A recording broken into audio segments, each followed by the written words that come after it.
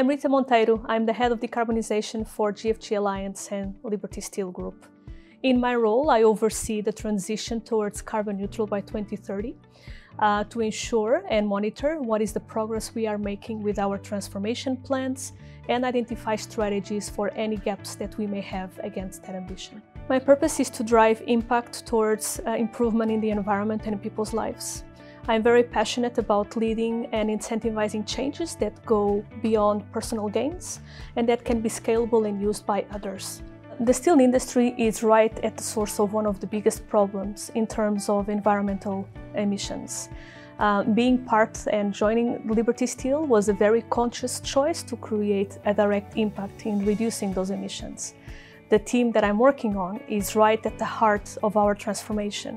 So it's very fulfilling to understand I can have a contribution and influence the acceleration of this transition.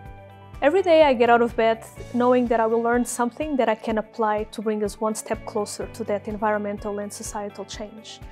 The scale of the steel transformation is much bigger and more complex than I ever thought it would be. And to be part of that change is incredibly exciting and incredibly difficult and really transformative both on a professional and personal level.